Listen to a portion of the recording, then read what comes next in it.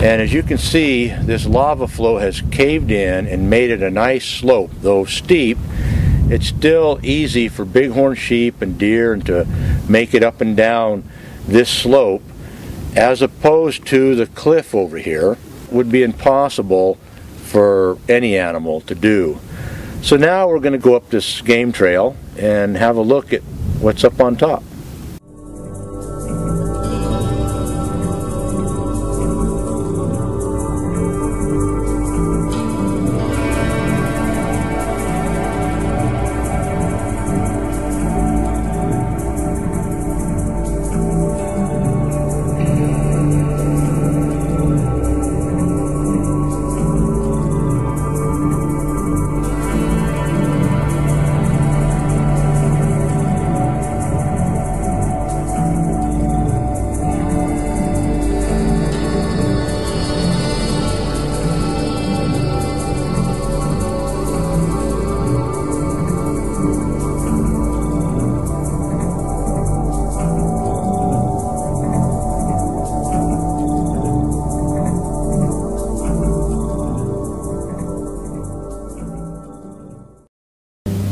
Okay, we're at the top of the lava flow here, and as you can see, we have an entirely different environment, and largely it's temperature driven. It's much warmer. It's always warmer up here because of the dark lava rock absorbing the radiant energy from the sun. But also it's a different environment because the lava rock, the decayed lava rock, is what makes up the soil. And so you have a different soil and you have a different temperature situation.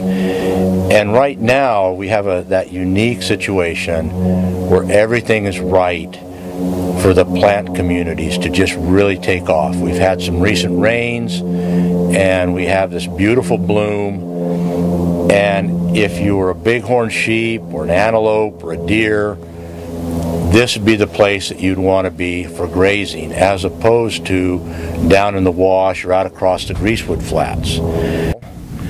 Now, at times, water will come down this canyon and fill this tank. I have seen water in it. It doesn't seem to hold water very well right now.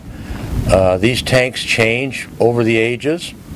Perhaps 500 or 1,000 years ago, or maybe 2,000 or 3,000 years ago when these glyphs were made, this tank may have held water better. We don't really know. My guess is it did, because there are some glyphs in the area of this tank. And so it would have been another resource for the animals. Of course, they would have had the plant community up on top of the lava flow, and then they would have had water. And again, that's part of that focus point of the environment. And one of the things that we see in that focus point, of course, is large animals. Bighorn sheep, deer, antelope. Those animals all need to drink water. They cannot do without water. Some animals in the desert can do without water, like the kit fox or the jackrabbit. But the bighorn sheep, the antelope, the deer, they have to drink water. So this would have been a focal point in their life, a focal point in the environment, and a reason to put glyphs here, and a reason for people to come here to hunt those animals. And of course, not only for food, but for hide and horn and stuff that they used those things for. For instance, deer antler was often used to make arrowheads because it was hard but also kind of giving. So you might come up here to hunt deer not just for food but also for the antler. And the bighorn sheep's horn had particular uses, and you would have had an animal that would have had a large hide, so if you were preparing for the winter you might have needed those hides to stay warm.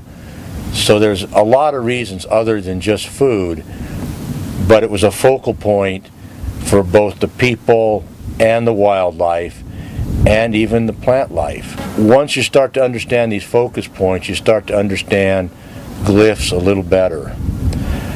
Well, I hope you enjoyed this little journey that we went through, and our understanding has increased on how the environment and the various attributes like the lava flow and the plants that grow on it, and how the petroglyphs are related to the choke point or focus point in the environment, and how they showed actually bighorn sheep, and how we can see that the environment, like the water tank that we're here at, the game trail, tell you that those kind of animals, whether it was bighorn sheep or antelope or deer, were in the area. With that, I'd like to just thank you. My name is Carlos Gallinger, and this is the way of things in the desert.